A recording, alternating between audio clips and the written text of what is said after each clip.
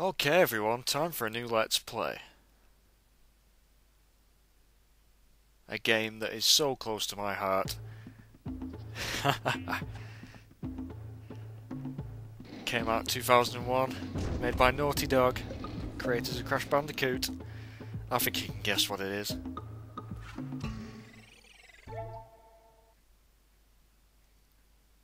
God, games do not get much better than this. Jak and Daxter. The original one, that is. The precursor legacy. What a game this is. I've decided to do it, along with my other ones that I'm still doing, but it's such a good game, I need to do it. I need to play for it. New game. I don't even know. Look, I've still got some bloody files. I'm going to choose that one. Saving data. I'm glad I've got space on my memory card. I have spent my life searching for the answers that my father and my father's fathers failed to find. Who were the precursors? Why did they create the vast monoliths that litter our planet? How did they harness eco, the life energy of the world? What was their purpose? And why did they vanish? I have asked the plants, but they do not remember. The plants have asked the rocks, but the rocks do not recall. Even the rocks do not recall. Every bone in my body tells me that the answers rest on the shoulders of a young boy. Oblivious to his destiny, uninterested in the search for truth, and rejecting of my guidance. And why would he want to listen to old Samus the Sage anyway? I'm only the master of green eco, one of the wisest men on the planet. So it seems the answer begins not with careful research or sensible thinking. Nay, as with many of fate's mysteries, it begins with but a small act of disobedience. Jack, old green stuff told us not to come here.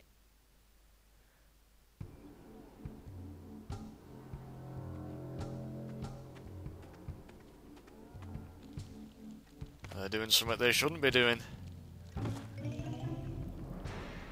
Holy crap.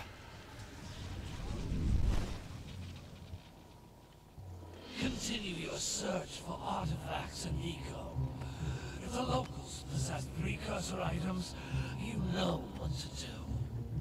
Deal harshly with anybody who strays from the village. We will attack it in due time.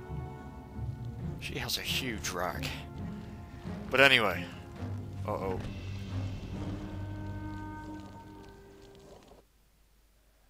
What are we doing here anyway, Jack? This place gives me the creeps.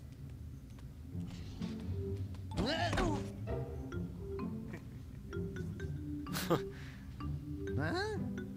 Oh, stupid precursor junk. Holy crap, that doesn't look nice. What is that dark ooze? It sure don't look friendly. That's what I just said. The sage yaps on about the precursors that built this place all the time. Where did they go? Why did they build this crud? Now, I like precursor orbs and power cells as much as the next guy. But if you ask me, they must have been real losers. Wow! How did you do that? I think we're in trouble!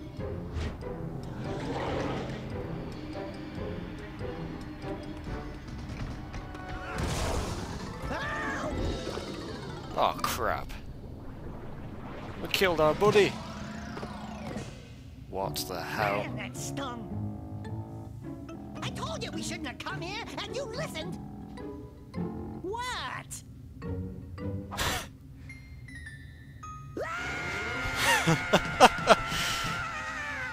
Okay. I'm fine.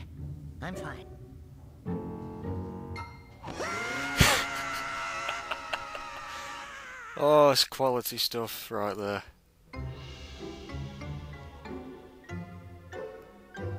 What in green tarnation do you two want? They was, I was... Don't tell me!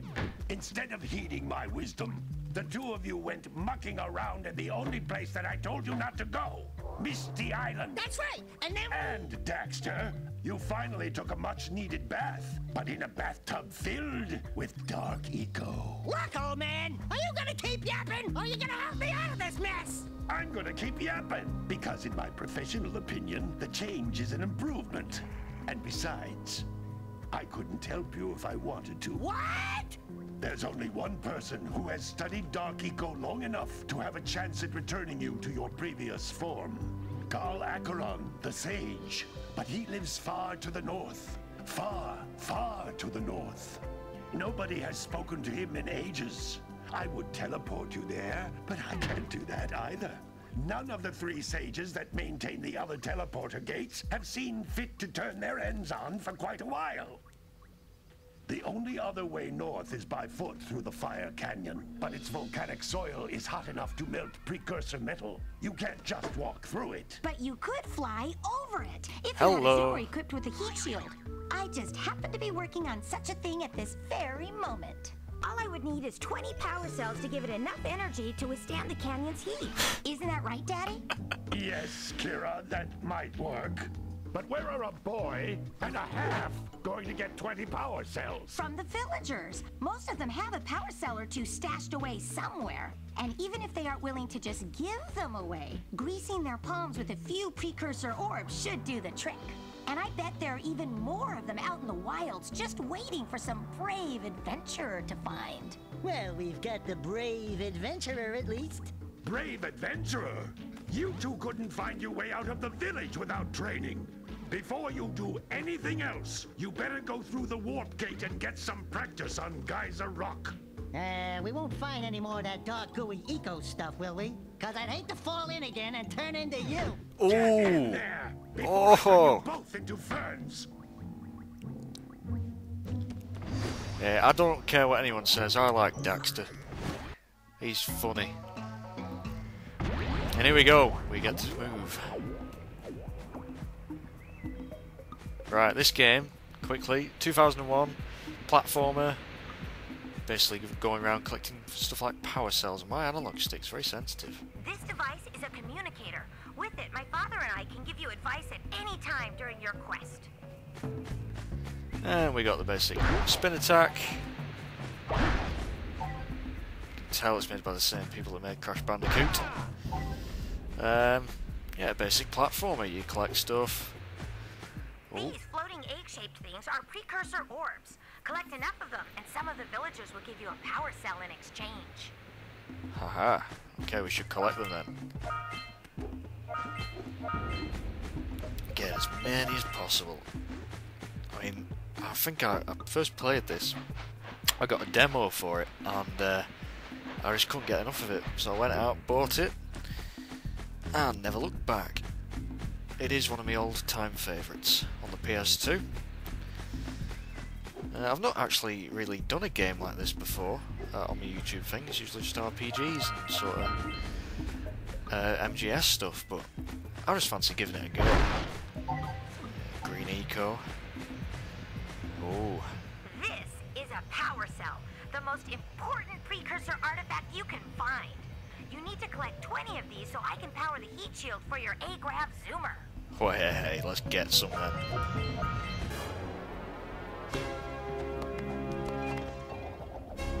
Nice. Little victory dance. Okay, when the following icon appears, your progress is being saved. Okay. So yeah, it's a bit like Mario really, if you play like, you know, Mario 64, Super Mario 64, collecting stars, but we're collecting power cells. But this game is a bit more free roaming than Mario. It's not just like stages; it's big areas. Right. Now, I'm trying to remember. Sometimes you'll want to hit things with a greater force. To Right. break one of these boxes, you should jump in the air and then dive down onto it, hands first. How do I do that? There we go. Hey, you found one of my scout flies. I sent 7 of them to each area to look for power cells, but the lurkers must have captured them all. Oh no! Oh no, we should save them! Come to me, scout flies. There's usually 7 on each sort of, in each area. If you get all of them, well, I think you get a power cell. And this area, this game is so good looking, I think, for its age as well, 2001. It's also the first game that I remember playing that had the cycle from day to night time, which blew me away when I first played it. I'm just trying to get used to the controls here. There we go. It's quite a hard game later on as well. Power cell. Way, you know, you got some moves, Daxter. Nice. Wow! That last scout fly had a power cell. I'll bet if you collect all 7 in each area, you can find even more power cells. Well, that would be something, wouldn't it? I just look at this place. It's so colourful and feels alive. I like it. That's Blue Eco, which contains the energy of motion. Blue Eco allows you to run fast, break boxes, and even activate some precursor artifacts when you get near them. Well, we better collect it then. Well, run into it, you spoon. And orbs fly towards us, we smash things. We jump, we smash more things. The Eco cluster you pick up increases the time you can use its power. Ah, right, okay. No! No! Oh dear. Swim back. If you go too far out, you get eaten by a big fish. And that's not good. I can't believe. Ah, L1's roll. And then you jump like that. It's all coming back to me. We've got some orbs down here. I didn't know they were there. Get those. Now, I can't really remember when the first time I played this was. Or the last time, sorry, so I'm not going to be very good at it. I can't remember where half the power cells are. Probably not even a third of them. So, I'm sorry if I fail a lot. But it's such a good game, I need to play it again. I'm going in it quite fresh. I will remember quite a few things, but probably not all of them. This is a precursor door. Aha, It yes. can only be opened by approaching the door while channeling Blue Eco through your body. Well, that's fair enough. We still got some, and it opens. Let's go get these orbs. That's a Blue Eco vent. More concentrated than the floating clusters. This vent will give you a full charge of Blue Eco, letting you use it for the maximum time. Nice. Well, I think you've guessed this is a tutorial. I don't even need this Blue Eco, but I'm going to grab it. Because we run fast. Oh, and another power cell. 3 in one video. Look at that. Yeah. Good work! The Blue Eco caused the door to open. With Blue Eco, you can breathe energy into all kinds of precursor artifacts that have lain dormant for years. That's cool to know. How do we look around? Aha. Aha, right, okay. Now, is there any orbs in the water? Because I know you can swim. Yeah, dive down like that. Anything around here? No. That's fair enough.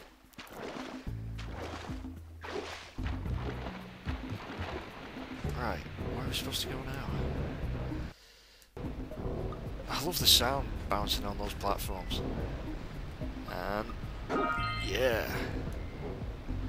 Well, it's getting towards evening. Those little green balls of energy on the ground are a type of eco.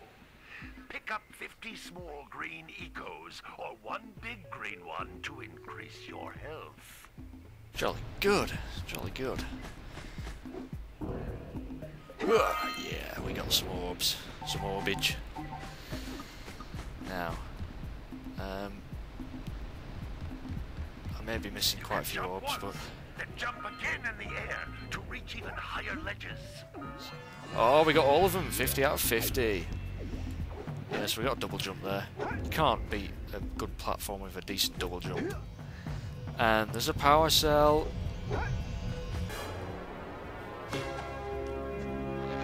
What are you doing, man? That is weird. Right, so we got a platform there, but... Oh We no! need Blue Rico to charge this platform up. Yeah, Daxter, you said it, buddy. Let's grab that. And there we go. That's the first area done. So, oh no, jump off. And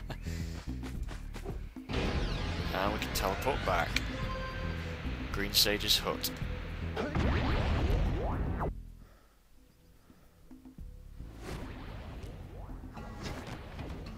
Smooth. Real smooth. Good training, boys. But that's nothing compared to the challenges that lie You ahead. said it, buddy. Then no problem. We got the moves, eh, Jack? We'd love to stay and chat, Big Green, but we're, itching to get on with our adventures. Fine, fine. Adventure away, then. And while you're out adventuring, why don't you make yourself useful? My darn green eco-collectors are clogged up again. Head out to the far side of the beach and clear them out, why don't you? Follow the lamps. They'll take you right there. Now, all of you, get out of here! Okay, chill your beans, man. Cool your beans. Look at that plant. That reminds me of, well, those kind of plants are seen in every bloody game, aren't they? Crash Bandicoot, Mario. We could talk to him. Some brave adventurers you two are. Back already and without clearing my blocked eco-harvesters. Sorry. They're on the far side. Yeah, of the yeah, beach, we boys. know. Now, get moving! Alright then. Well, I'm going to end the video there. First video of this LP. Hopefully it's a successful one. But I'll see you when I see you. Thanks for watching.